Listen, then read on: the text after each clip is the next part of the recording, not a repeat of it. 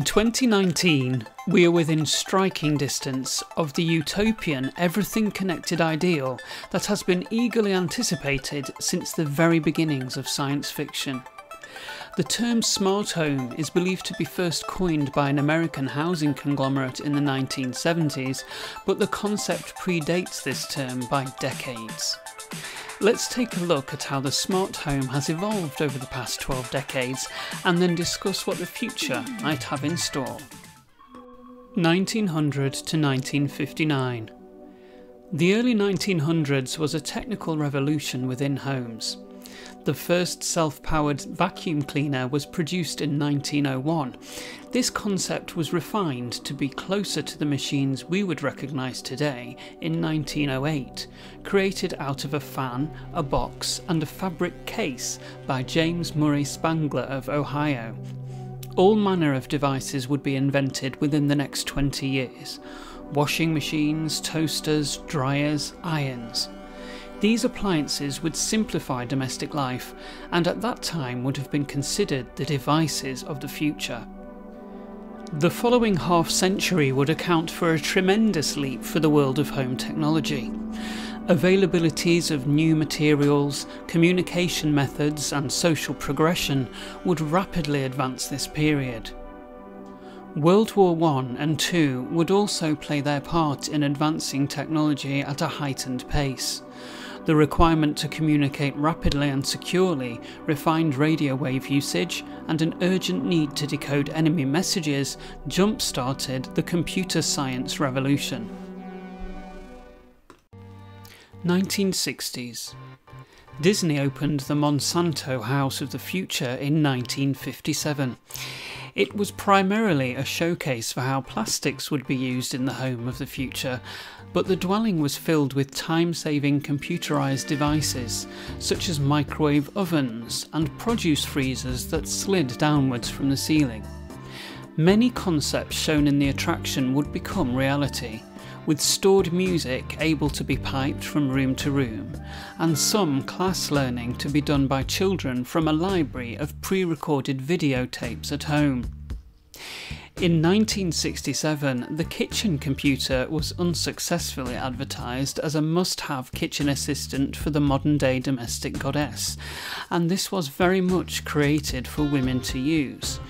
Of course, the advertisement was aimed squarely at the person who would actually buy it, the man of the house, stating, "And if she pales at reckoning her lunch tabs, she can program it to balance the family checkbook." The computer cost over $10,000 and because there was no keyboard or screen attached, required a 2-week programming course to use. There was, however, a built-in chopping board. 1970s. This decade heralded one of the most important protocols to solidify adoption of home control technologies, X10. X10 was developed in 1975 in Scotland and formed the basis for many domestic control installations for many decades from that point. It was one of the first protocols to completely cover the home automation spectrum, from power to lighting and security. The system was expandable and each home installation was capable of controlling 256 devices on one circuit. The X10 protocol sent messages through the property's electrical system through the cabling between light switches and plug points. At the time, this was an efficient way of sending very basic signals through large spaces. The controllers ranged from basic switches to advanced programmable timers. Later on in the protocol's development, there was the ability to plug in the system to control via a home micro. The computer could then schedule events, provide decision-based sequences, and could provide many of the activities supported by home assistants today. The protocol was not without its problems, but certainly proved that a whole system solution would benefit the smart home market. Many early adopters used X10 exclusively. This increased demand for more varied X10 products, including some wireless ones. 1980s.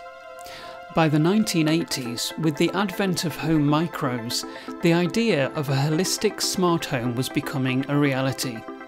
In the book The Personal Computer Handbook by Helen Varley and Ian Graham in 1983, the concept of a total system was explored, showing that via internal communications, everything in the home could be controlled through a computer interface. Interestingly, the authors mention that an early adopter of such a system was Sir Stirling Moss, a British Formula One racing car driver in the 1950s and 60s. According to the book, Sir Moss had imported a 12-volt complete control system for his London home in the 1980s. The text states, he has adapted the smart home system to control almost every electrical device in the house by means of switches located in every room. The bath can be run automatically and to the correct temperature, wooden panels concealing the television can be raised and lowered, and the coffee machine in the kitchen can be activated, all by remote control. In this decade, 3 experimental houses were built in the United States to solidify the concepts of home automation and computer control. Called the Xanadu houses, these cavern-like prototypes used modern methods of construction deliberately designed to attract attention, and within them housed thorough implementations of computer-controlled lighting, heating and security. The 1980s was also the decade where home robots became an achievable aim. Microprocessors and batteries were small enough to fit into home-sized roaming robots, and the idea of robots as companions was solidified through science fiction blockbuster films. Some sophisticated robots were produced to pioneer the home robot market, such as the Heathkit 2000 or Simpet's Newton. Other companies concentrated on programmable robots for children, such as the CompuRobot 2 or the Omnibot 2000. 1990s. The Electrolux Trilobite was the first commercially available autonomous room cleaner and heralded the integration of smart home products that were not hardwired into the fabric of the building. Truly smart appliances began to emerge. Home PCs had become commonplace, and the internet was becoming more accessible and understandable to large portions of the planet. This decade would provide the infrastructure required for devices to communicate over the internet, a keystone feature for the smart home. 2000s. In the early part of the decade, Microsoft, looking to stimulate interest in new and emerging operating system possibilities, opened its own Home of the Future. The concept home concentrated on how we as users would interact with a smart home. Many technologies we use today were envisaged there, such as internet food shopping, central system home control and voice-controlled appliances. The smart home made extensive use of projection technologies and touch-sensitive surfaces. For example, if a user placed some ingredients in the food preparation area of the kitchen, a suggested recipe would be projected right next to them.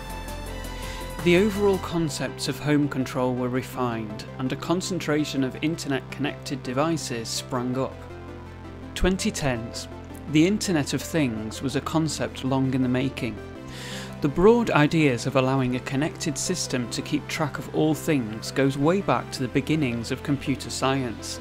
However, it was more than likely British technologist Kevin Ashton who coined the phrase Internet of Things, or rather Internet for Things as he preferred. His concept was of an overarching computer system keeping track of objects and activities using RFID technology. Although actually radio frequency identification (RFID) and near-field communication (NFC) have only accounted for selected elements of the Internet of Things, such as access control, contactless payments, short-throw data transfer, and to enable users to quickly enroll devices, the general concept has come to fruition, that one system can register and keep track of all devices. 2010 to 2019 was the era of the smart home. A plethora of technologies came to the forefront simultaneously, providing the perfect storm. In no small part was this due to the popularity of voice-enabled assistants, the take-up rate of which was surprising even to the most optimistic technologists. 2020s onwards. The introduction of 5G will finalise the step to ubiquitous smart homes. 5G promises to become the network capable of tying together all the loose ends that currently plague smart homes. The fact that many systems, albeit for valid security reasons, do not allow themselves to speak to each other. In his discussion entitled 5G and IoT, Ushering in a New Era, former head of Ericsson India, Paolo Colella, states that 5G will enable us to control more devices remotely in applications where real-time network performance is critical. In the UK, the communications regulator Ofcom recognises the fact that there is an exponential growth in connected devices, quoting in a 2017 document entitled Connected Nations that there was an over 40% increase in average internet usage per household from the previous year. 5G is on its way, and there is a good chance that it will be disruptive in how it impacts many industries, home automation being a likely early adopter of this technology. For the moment, we have some time before manufacturers incorporate the true all devices connected model. So for many of us, there is a conundrum. Which ecosystem do we invest in before the revolution? As early adopters of this technology, we are not averse to the trials of encouraging disparate systems to talk to each other, but there is a risk that we will not select the system most likely to become the industry standard. There are only two ways the smart home will evolve, either with disparate, difficult to integrate systems produced by rival companies, or a truly holistic home control environment enabled by collaboration between organisations and protocols.